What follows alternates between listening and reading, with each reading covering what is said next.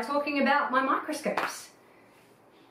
Micro means small, and scope means viewing or something to look through or observe.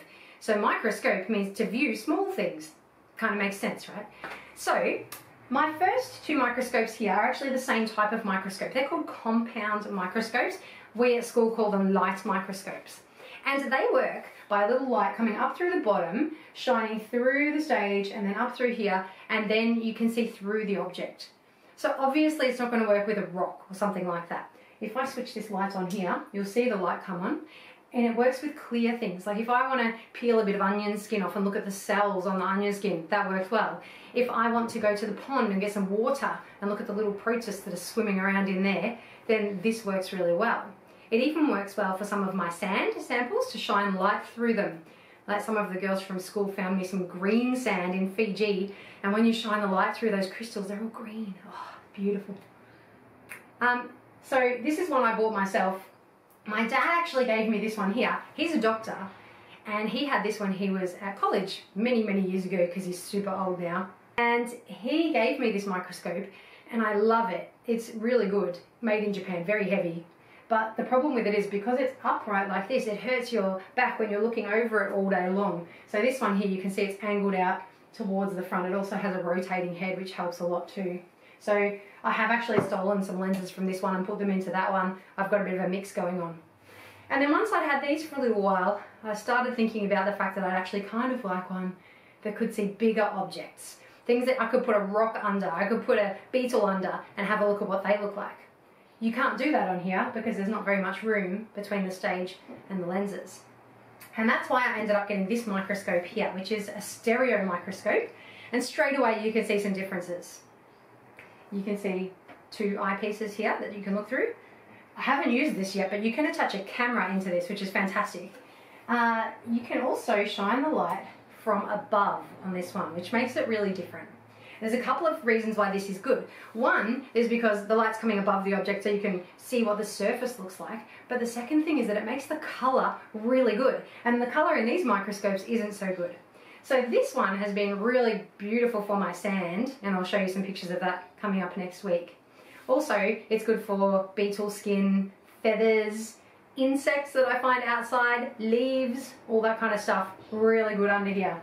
So all those little bits and pieces that you've been collecting and dead things you've been leaving in my classroom, this is where I check those out at my home. Parents, for any parents out there watching this could be the best $5 you ever spend on your kid.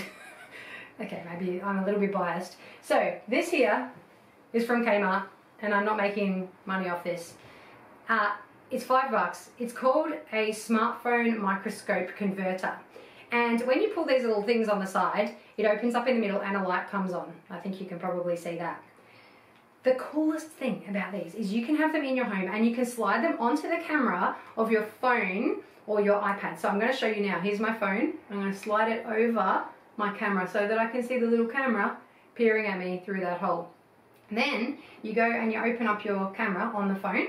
So there it is. I don't know if you're going to be able to see this. But then I put my finger behind it. You've got to touch it on things, and then you can take a photograph up close, I'll just get it to focus, of things under the microscope. It's really cool when you do things like your jeans and your hair and that kind of stuff. Now, this is how I first discovered that fingerprint, you have little sweat glands all over your fingers and your fingerprints. It's so gross. If you can get one of these, they're fantastic.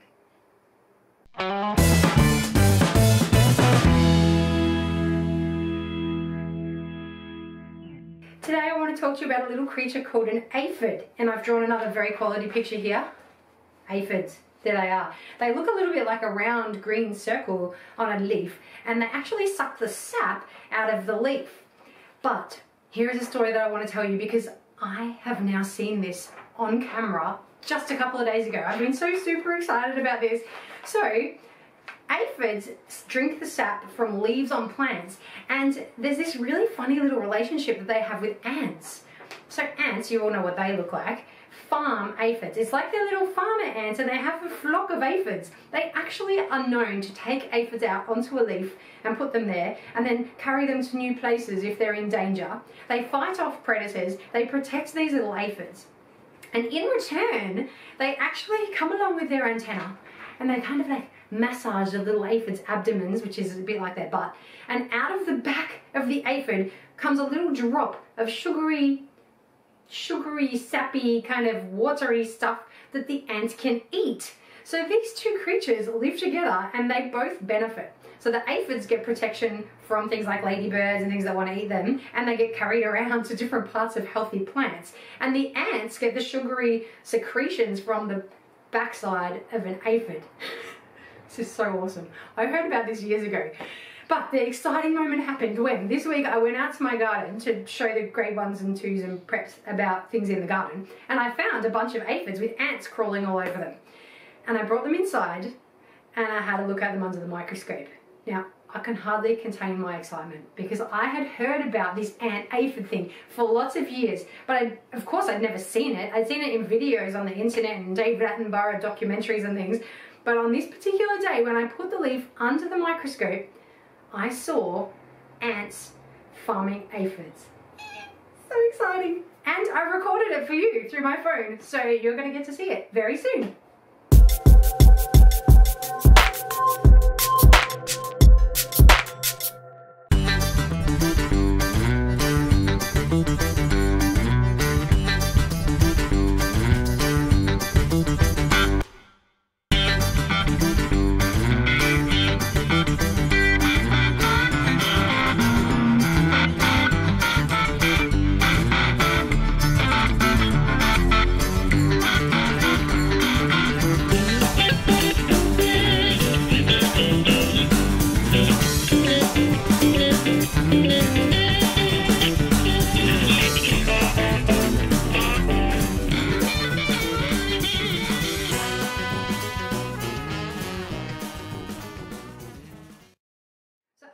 This video, I sent it to all my family who are science geeks like me, and we were all just as excited as each other.